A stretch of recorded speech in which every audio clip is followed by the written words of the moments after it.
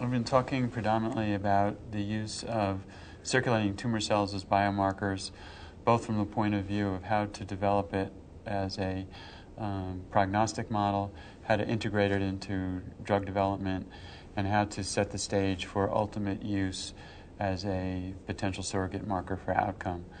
One of the big problems in prostate cancer is that we don't have reliable indicators of disease activity.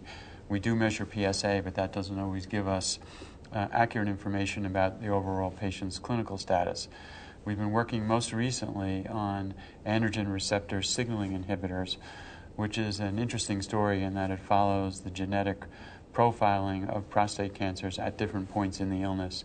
And what we've learned over time is that there's a series of changes that occur, in particular in the pathway of androgen signaling, so that there are changes that uniquely activate the androgen receptor, and now there are specific targets for different points in this pathway.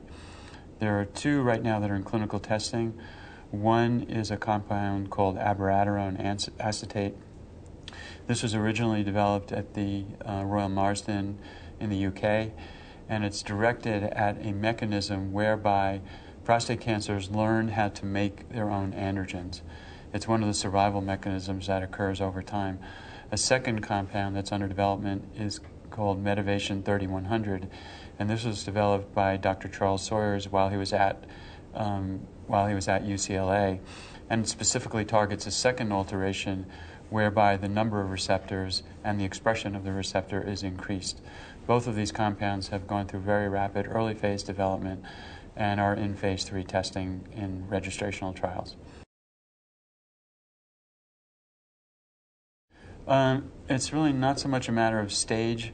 What circulating tumor cells have helped us do is, first, it gives us a measure of prognosis. So we know, for example, that there are patients who have high cell counts in the circulation generally do not do as well as those who do not have high cell counts. That particular test gives you a number. The number doesn't tell you anything about the biology.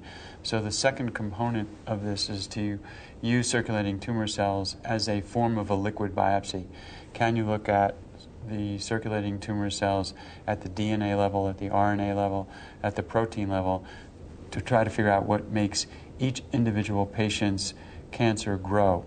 The two drugs that I mentioned are inhibitors of AR signaling, but as they target different mechanisms, we're learning how to study the tumor cells to find out which drug might be most applicable for which patient. And the idea is to have a patient come in for a blood test and say, on the basis of this blood test, we can predict with this likelihood that you will respond to this agent. The second way that circulating tumor cells help us is that if patients are shedding cells and we treat them with almost any type of drug and they no longer shed cells, that gives us an indication that the treatment's actually working. And that's the measure that we're trying to build into the phase 3 trials to see if it can potentially be part of a surrogate endpoint that would accelerate drug approvals. I think there are, it's clear that we've probably shifted the pendulum a little too far to the left, and we need to understand a little bit more about what predicts for a clinically important cancer. And by that I mean a cancer that, if left untreated, would affect both the patient's quality and duration of survival. I think there is sufficient data that will be available within those trials to help understand who is at risk for developing that type of cancer. And you'll see different algorithms applied based on that risk.